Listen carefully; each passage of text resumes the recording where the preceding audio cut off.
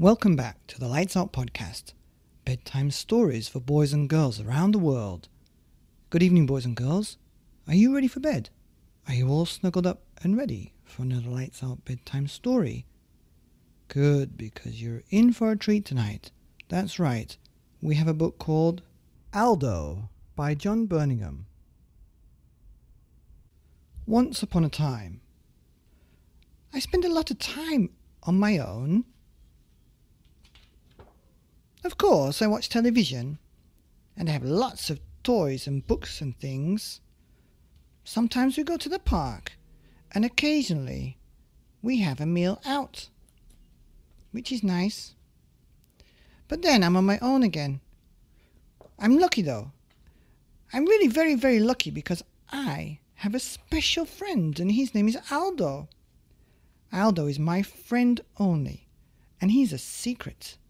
I know he will always come to me when things get really bad, like when they were horrid to me the other day. I'm sure they went away because Aldo came out. Aldo takes me to wonderful places, and I'm not scared of anything when I'm with Aldo. I couldn't ever tell anybody about Aldo. They would never believe me, and they would only laugh.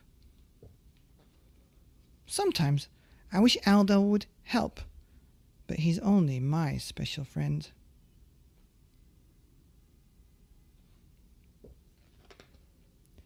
Once I woke up in the night after a bad dream and Aldo was not there, and I thought Aldo would never come to see me again. But Aldo had only gone to get a story which he read to me until I fell asleep again. I wish Aldo could be with me all the time. Of course, there are some days when I forget all about him, but I know that if things get really bad, Aldo will always be there.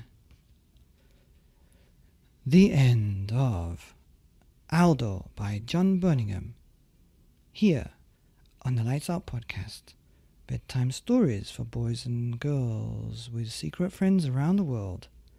Good night.